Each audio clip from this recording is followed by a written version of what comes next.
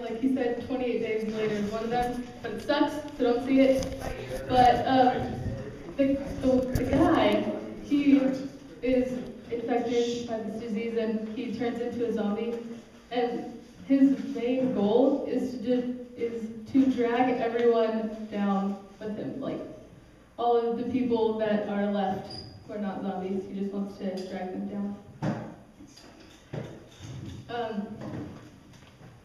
When we're surrounded by zombies, there's nothing we can do but be dragged down with them. Like, that's basically what happens. Because you can't run from a zombie. They will catch you. It's kind of like a forest fire. And you're growing, like you're a tree, and you're growing and into beautiful nature, but there's a tree is on fire, and it catches onto you, and before you know it, the whole forest is burned down. And all you have is ashes. And that's no fun, because then you don't have beautiful nature to look at.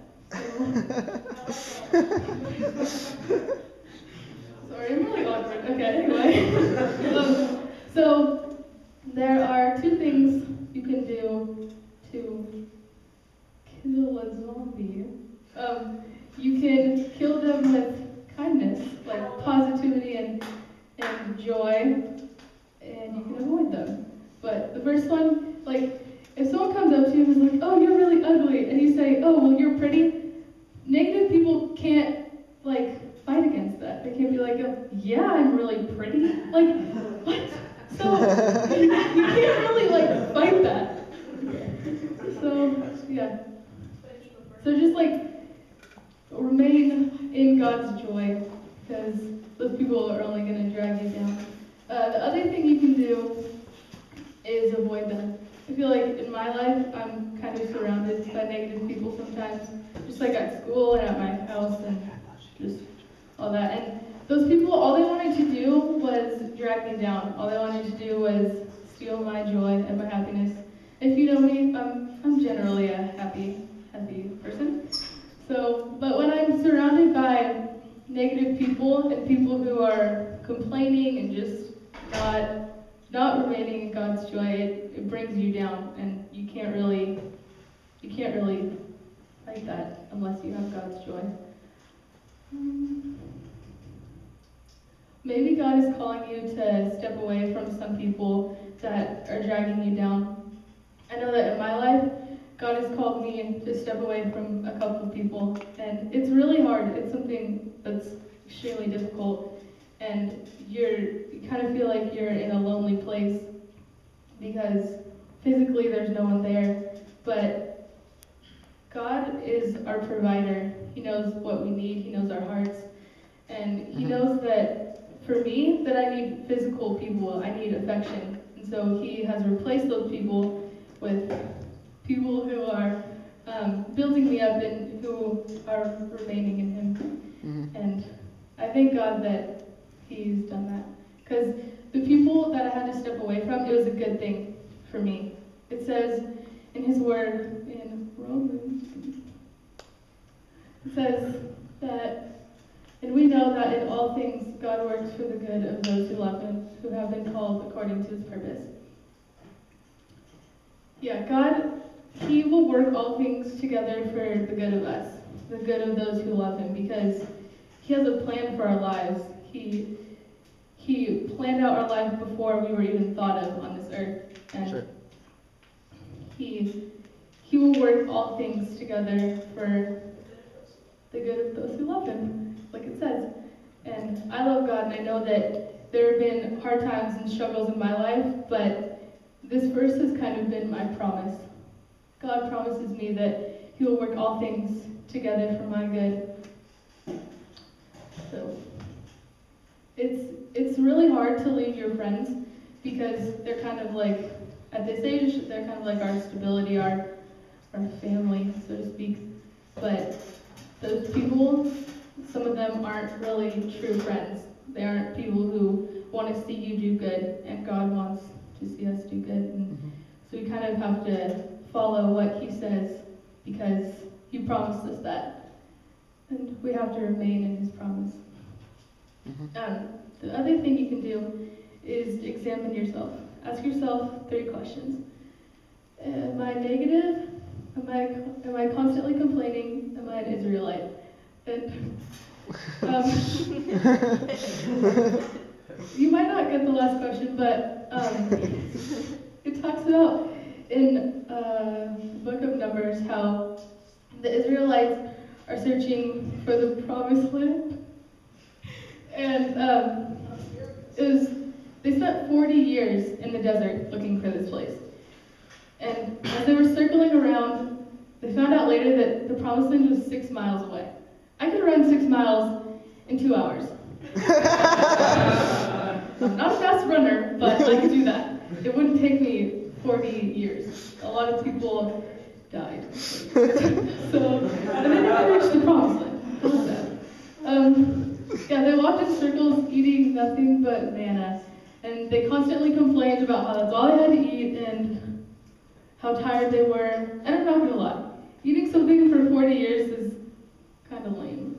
Because if I had to eat PB&J for 40 years, I don't know, I'd be a little upset.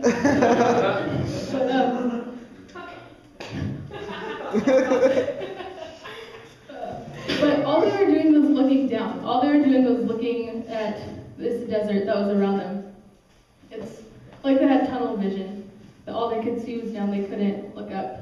And it's kind of like, okay, when you have a broken neck, you can't look up because your neck is broken. But, like, God is our physician. Okay, anyway, that's a bad analogy.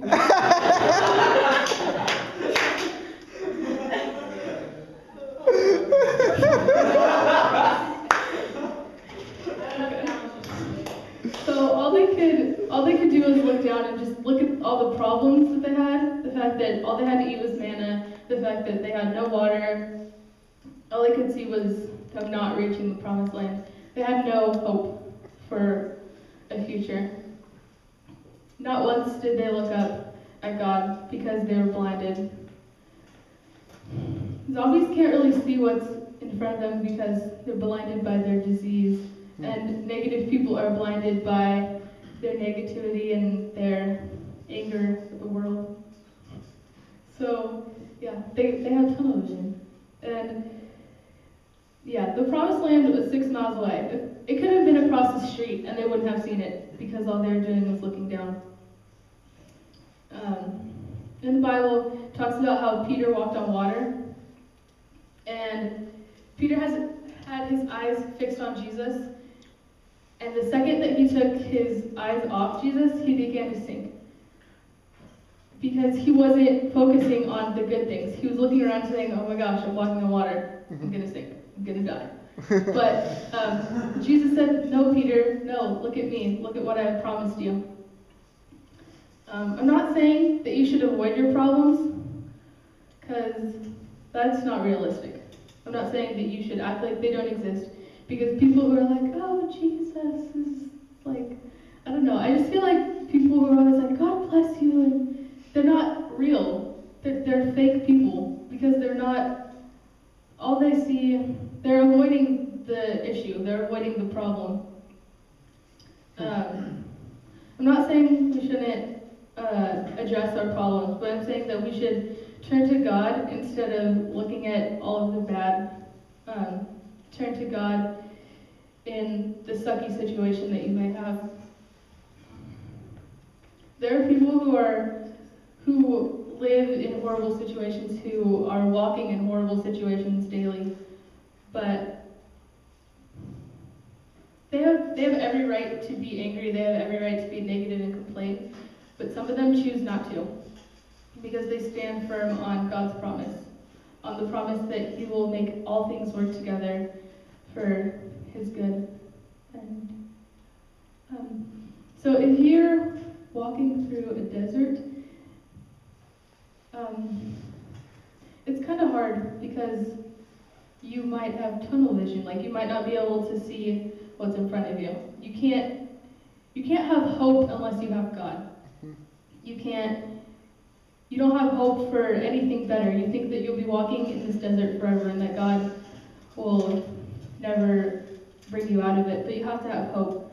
Perseverance builds character, endurance, and hope.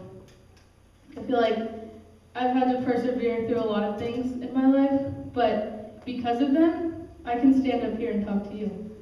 Like a year ago, I would never have agreed to this. I would never have walked through the opportunity that God has given me. I was at a church called Jubilee, and a guy named Michael Pitts said, "Not all things are God sent, but God used." God has used things in my life to build me into the person I am today. Some of you may know, a year ago, I was in a very dark place. I was very depressed, and I didn't have any hope for any future. I thought that I would always be like that. I thought I would always feel that way. But I began coming to youth group. I began really seeking God's face in my desert, and He's given me a hope. He's given me a passion for people who are depressed, for people who are cutting, for people who just aren't in that dark place. And if I hadn't gone through that, if I hadn't gone through those things, I would have never been processed. You have to go through hard times because they're what builds us into who we are. My hard times have built me into the person that is talking to you today. My hard times have built me into a stronger person, a person who can stand up here and talk to you about hope and talk to you about what God has done in my life.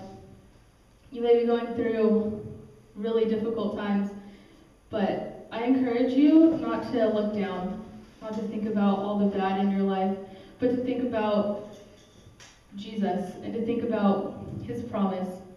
I can stand up here and tell you all of these things. I can tell you God has given me hope, God has done all of these things in my life, but unless you open your Bible and actually read His promises, you won't ever embrace them. Like, they won't become personal for you. I don't remember what book it's in, but a promise in the Bible says that anyone who comes to the Father will have a crown of life when they get to heaven, and I've made that kind of like my personal promise from God, and I just encourage you to open your Bible and actually read what God says, because why should you believe me? Why should you believe me? It's God who has given me these promises, and God wants to promise you everything. He wants to promise you an eternal life. And that's right. But unless you open your word and you read that, unless you embrace it, it won't ever become real. It won't ever become tangible to you. That's right. So as I wrap up, I want to encourage you not to look down, not to look at all of the horrible situations that you have, not to look at all the people that you've lost in the past, but to think about God and to think about the fact that He promised that He will work all things together for the good of those who love Him. And I encourage you